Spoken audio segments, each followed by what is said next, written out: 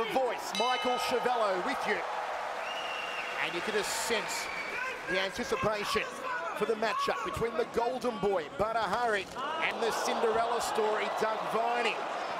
Viney, who's been training out of Tokyo with Sugar Ray Sefo in preparation, throws out the left hand, showing some of the boxing skills that he represented Tonga with at the Athens Games in 2004. In his corner here tonight, another former legendary boxer of New Zealand, Five Fullerboy, Ronnie Sefo and Jason Vermoa. Viney will show no respect to Badr. Badr respects no one. Double jab from Viney. Outside thigh kick from Viney. And it's a solid start for the Wonder Boy. Catch and kick, not permitted under K1 rules, but nicely executed all the same there from Badr. He's coming off a decision victory over Peter Graham in Hong Kong, is Badr. He did it easily against the Chief on July 27. Meanwhile, Viney coming off that astounding victory at the Bellagio on August 11th, when he came through as the alternate reserve fighter and defeated Zabit Samedov in the final. Flipping left hook from Viney, rib kick from Badr. A lot of intensity, a lot of bad intention between these two men. Badr is the younger, 22 years old. That lethal left hook from Doug Viney has got more hooks than a tackle box, says Doug Viney. And if he lands, Badr will starve to death rolling.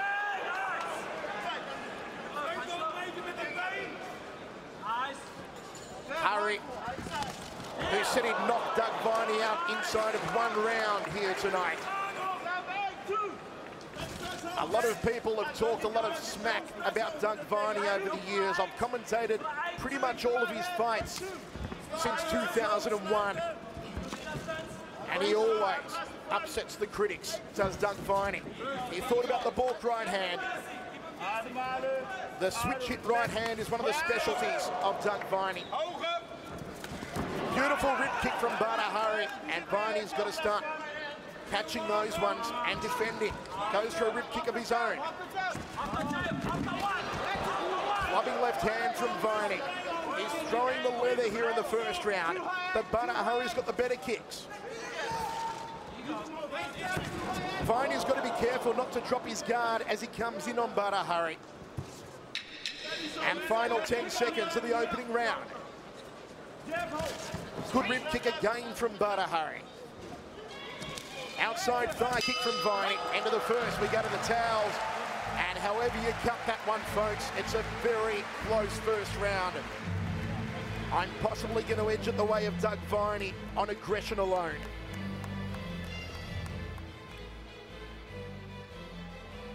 Glancing left hand there from Viney. He's got the power in the hands to be able to drop Badr. What he's got to be careful of, though, are Badr's very long legs and incredible kicking power. Interesting to note here, as I look up, both men are choosing to stand between rounds. A very relaxed look on Badr's face, and also the blue corner of Doug Viney in front of me. Doug is looking very relaxed as his coach, Five Fullerboy, gives him instructions. Ronnie Sefo, the younger brother of Ray Sefo, and Jason Vermoa in the corner. Meanwhile, Melvin Manhoff and Mike Passenier in the corner of Badr. Round 2. Here we go, second round. It's been a great year for Badr this year. He won the World's Heavyweight Championship in Honolulu on April 28 when he knocked out Yusuke Fujimoto in 1 round. Badr spotting something on the gloves here of Doug Viney. He wants the gloves wiped down. Maybe some Vaseline found its way onto the gloves accidentally. More likely just a bit of water. Quick bit of instruction there from Ronnie Sefo. We're back underway here in the second round. An excellent fight so far. Jab outside thigh kick from Badr. He is faster than a speeding ticket, the Moroccan. Big left hook overhand right from Viney. Good exchange there from the Kiwi. He's got more punch than a high school prom, has Doug Viney. Jab outside thigh kick again from Hurry, just beating Viney to the punch. Viney's got to use his angles. Goes for the body of Badr Hurry. These are two highly skilled, highly cerebral fighters in centre ring. There's a glancing right hand to the jaw from Doug Viney. Throws up the centre corridor, just fell short. Inside thigh kick, good combination work upstairs from Viney, scores. Outside thigh kick from Viney, and Badr Hurry returns the favour. And again, shot for shot, toe to toe here in the second round. Oh, the right hand from Hurry! Doug Viney goes down.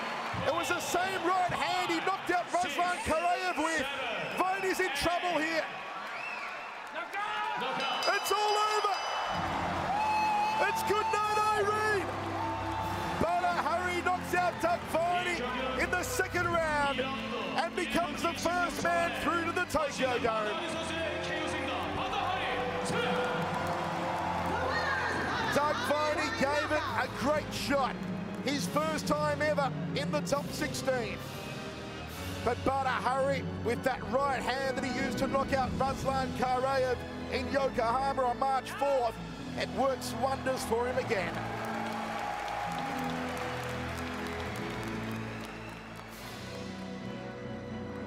There it is, right hand to the jawline. Doug Viney, as I said earlier, it was always the danger that he drops his hands on the way in. Have a look here, drops the left hand, comes forward, hands down. Badr Hurry saw the opening, and it was good night for Viney.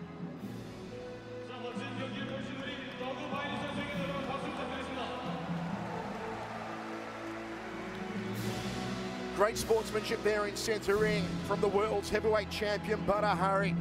He is now the first man through to the final 8 in Tokyo. And Doug Viney, it is back to the drawing board for the Cinderella story, but what an achievement for him just to have made it to the final 16 here tonight. Yeah, Doug Viney came into this fight super confident. You know, Doug is a protege of Sugar Ray Sefo, and Doug had actually won the K1 USA Grand Prix at the Bellagio. So he was super confident against Badr Hurry, and Badr really did underestimate Doug Viney for that fight. Doug Viney is a very big man, and not only does he knock him out, but he breaks his jaw, and which would be impressive if you saw really how tough the Tongan type people are. After a slow start, Badr Hurry found his stride. He ends up breaking Doug Viney's jaw. I remember going back to the hotel that night with Doug Viney, and his jaw was just misaligned because Badr really did crack his jaw wide open and damage him. That was just it was a gruesome fight because Doug's a very close friend of mine. I've known him for over a decade, and to see a brother hurt like that, and that was hurt big time. I mean, he got punished by Badr. Now he's basically solidified himself with all these victories as being a serious contender, and is anybody else that's stepped into K1. You know, and people are really now are starting to, definitely looking to avoid him. Hurry had knockouts in 4 of his last 5 fights and seemed to be on an unstoppable run to the top of the K1 ranks. When we return, we will examine the 2008 year that would define his career. This is In This Corner featuring Badr Hurry. We'll be right back as HDNet Fights presents In This Corner featuring Badr Hurry. As HDNet Fights presents In This Corner featuring Badr Hurry. Welcome back to HDNet's special presentation of In This Corner featuring Badr Hurry. I'm Ron Kruk. After winning 6 straight fights between 2006 and 2007, Badr Hurry had captured the elusive K1 heavyweight crown. We now fast forward to June 2008 and his first title defense against Brazilian warrior Glauber Feitosa. This was the big opportunity that Glaube had been waiting for. I mean, Glaube Feitosa, Kyokushin karate great, runner-up at the K1 Grand Prix when he came through as a Cinderella story as an alternate fighter, and now Glaube finally had his chance to take the K1 heavyweight strap from Badr Hari. This was Badr Hari defending the strap that he'd won in Honolulu. This was Badr Hari peaking in his abilities, and it showed because he absolutely annihilated Glaube Feitosa.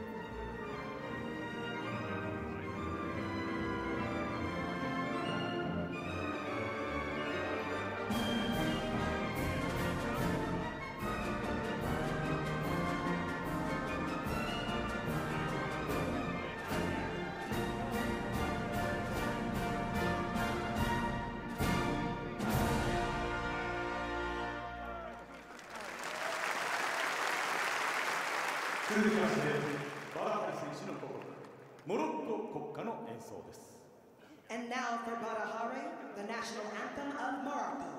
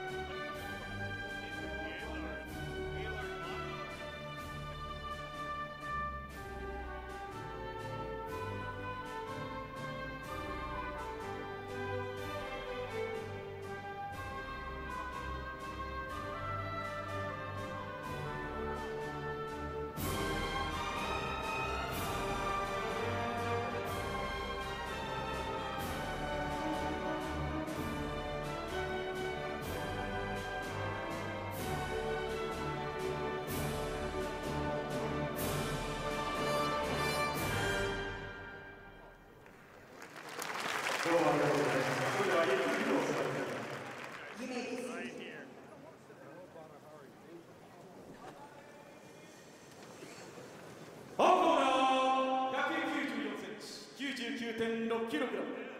K1 ワールドグランプリ2005準優勝グランデフェイトーザ Huge ovation for Glaube Feitosa. 100 kilos, 193 centimeters, or 6'4" of the Brazilian Feitosa. 191センチ 99.3 キログラム K1 世界ヘビー級王者バダー